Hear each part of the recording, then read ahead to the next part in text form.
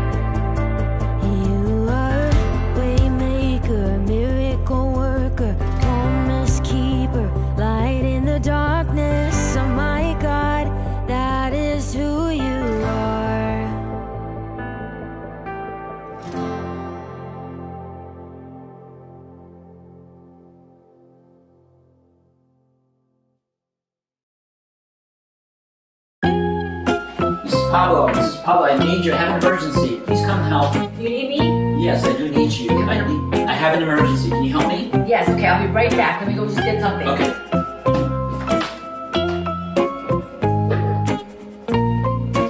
Okay, I'm ready to go. I've got all my stuff ready. Look, I've got my It's not that kind of emergency. I need something else. That's not going to work. That's not going to work? No, that's not going to work. Can you? You don't need all these tools? No, I don't think you do.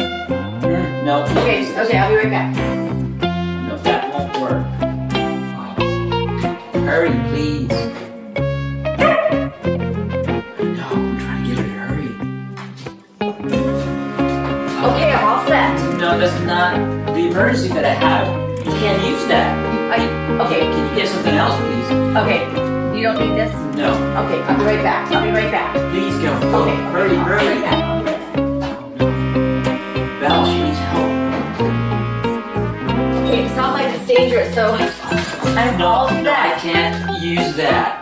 This emergency does not require that. Can you please help me? I can't. Okay, Please go. I'll be right back. I'll be right back. Oh, Val, what are we gonna do? She needs to get the right things. What do you think? Are you okay? I'm ready. I'm ready. No, that's not gonna work either. None of those things you have to You help. can't use these? No, can't use any of those. Okay. Can you try one more time, please? I want to try one more time. Thank you. Okay, I'll be right Please back. hurry. I'll be right Please back. hurry. Oh, Val, this is not working now. Alright. Every minute counts. Please hurry. Okay. Oh, finally. Yes, that's what I'm looking for. You're looking for this? Think about it. Is that kind of an emergency? Yes, please hurry. Let's go. Oh, okay, let's go. Let's go. Come on.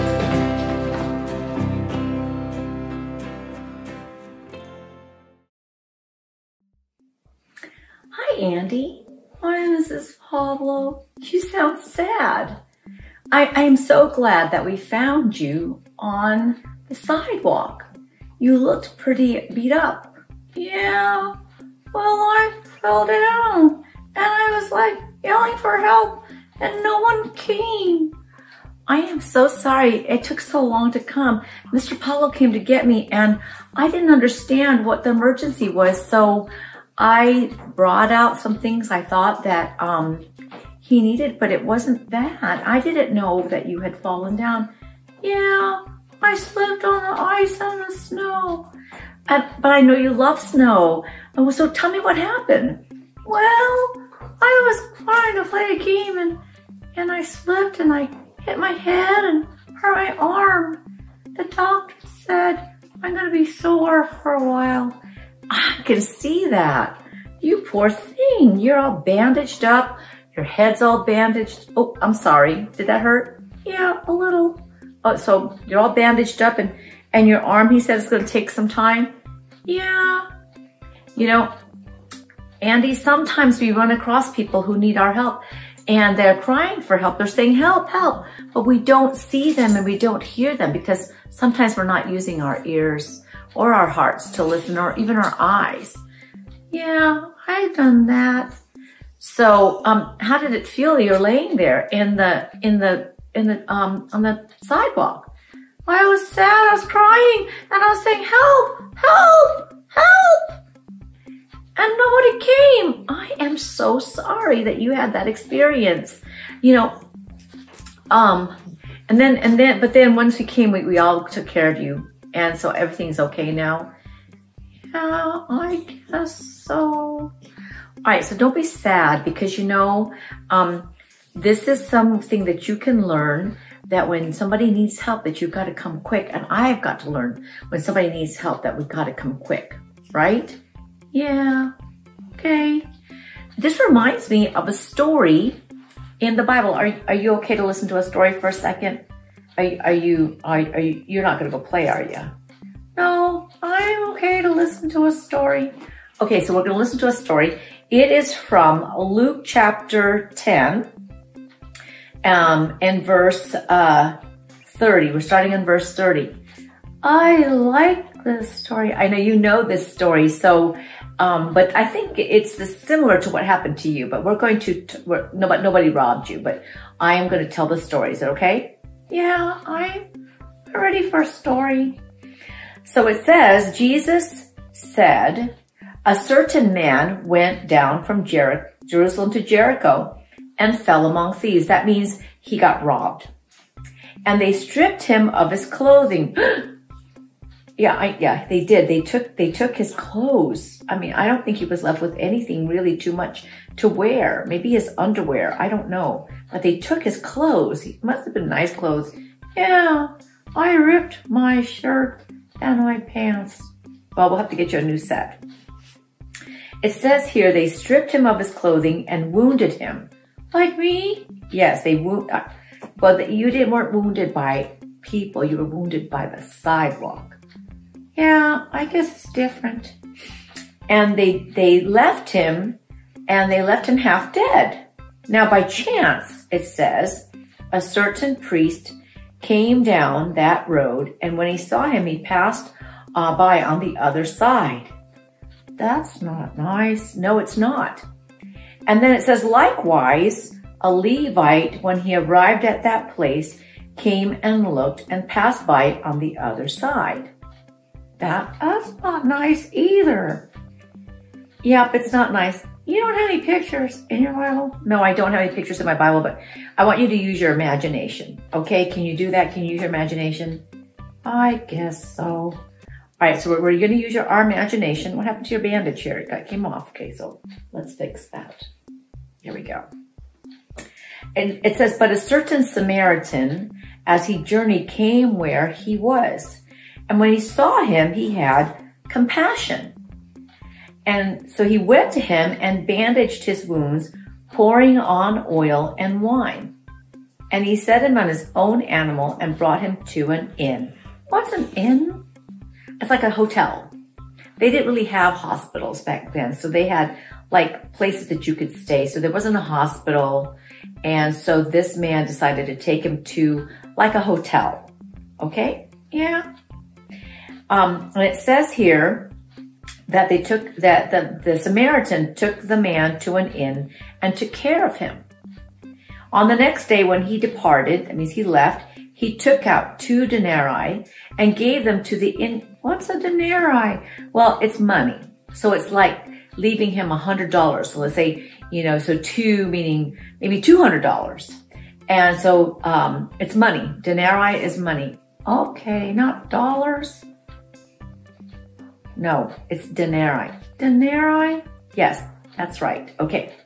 And he gave it to the innkeeper and said to him, take care of him, and whatever more you spend, when I come again, I'll repay you. So, which of these 3 do you think was neighbor to him who fell among the thieves? And the man who Jesus was talking to said, he who showed mercy on him. And Jesus said to him, go and do likewise. What does that mean? Well, it just means that God wants us to be nice to our neighbors.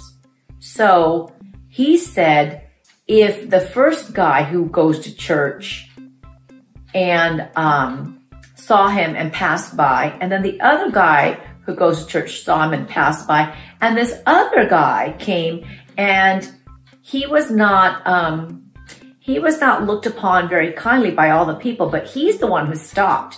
And so Jesus said the third guy was the one who showed the most mercy. So that's what Jesus said to do. He said, go and do likewise. Yeah, I like that story. My mom and dad, we do it here too in your house. We have a jar. And what's in the jar? Money. And what do you use that money for? Well, if somebody has a need, we have a jar that we can pull out of. So if somebody needs money, we give them money. Oh, I get it. So then you have like a savings account for people in need. Yeah. I think the church calls it benevolence. Yeah. So our church has what's called a benevolence fund. And they say they take money, so you can give to the benevolence fund. I can? Yes, so you can give to the benevolence fund, and that's what we use when people need food, or they need help with their rent, or they need help with their utilities. And right now is a good time to help people with their utilities because it's so cold outside. Yeah, like the ice was so cold. So that's called a benevolence fund. In other words, it's like a Good Samaritan fund. This is the story of the Good Samaritan, where we're helping the people around us, not necessarily our neighbors, but the ones that live next door to us, but the ones that we see when we go around and they have a need. Now, I have to say, you can't just go to strangers and if they have a need, you have to ask your mom and dad.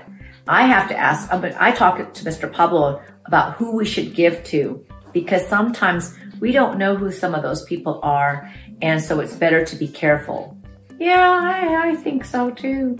So, but you knew me, so it was okay for you to help me. Yes, exactly. So, you have to be very, very careful. So you might pray about who should we help if there's somebody that has a need. So if somebody's having a baby, maybe your family can help them by providing a meal. Or if somebody was in the hospital, you might bring them flowers, or you might write them a card.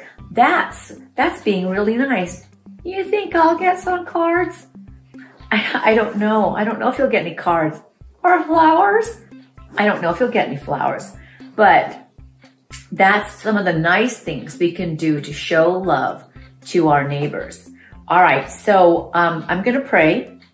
Okay. And then we're going to put Andy, and Andy's going to rest because he had a bump on the head and it's better for him to rest. Okay. I think so. All right, so let's pray.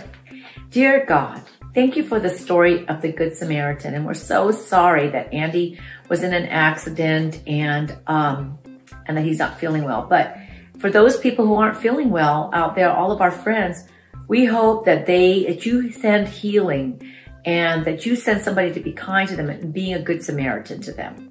Help us to be good Samaritans to our neighbors and show them the love of God. We pray, Father, all of these things in Jesus' name. Amen. Amen. All right. So friends, I hope you have an opportunity to be a good Samaritan this week and that you show them the love of God. We'll see you soon.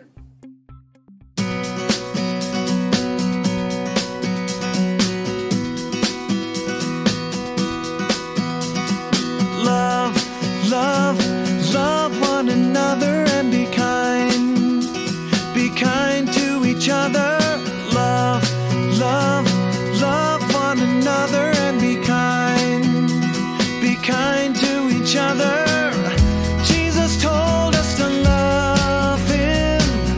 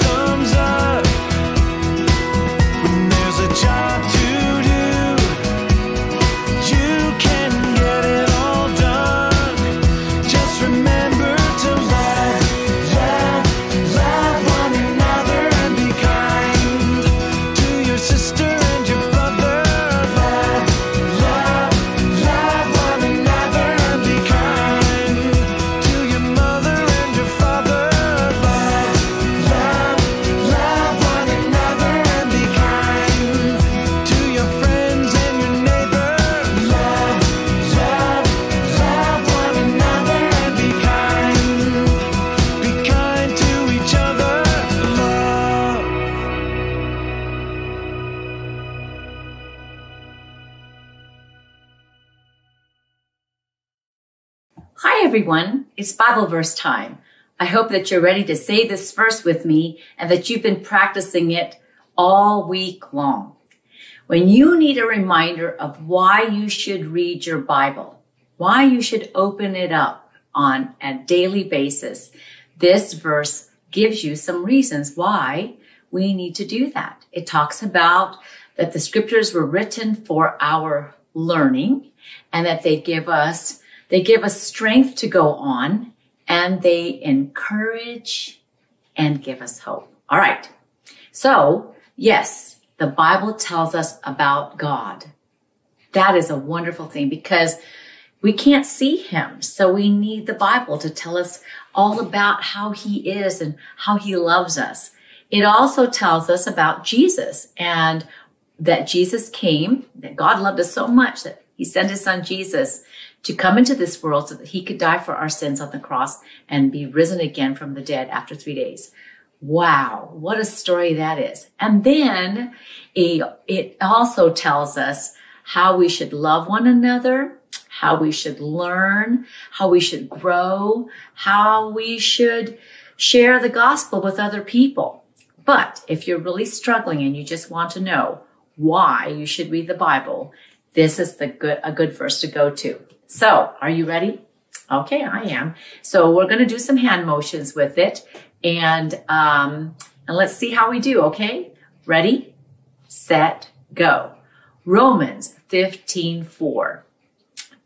Everything written in the past was written to teach us. Scriptures give us strength to go on. They encourage us and give us hope. Romans 15:4. We'll try that one more time. All right, one more time, and then we'll stop for today. And I'm not sure if we're gonna stick to this verse I think we're gonna change our verses in March. Okay, so we only have a couple of more Sundays to practice this verse, so we must learn it. Okay, all right, ready, set, go. Romans 15:4. Everything written in the past was written to teach us. The scriptures give us strength to go on. They encourage us and give us hope. Romans 15:4. All right. I hope you practice that this week, and I hope you read your Bible every single day. All right. See you next time. Practice, practice, practice.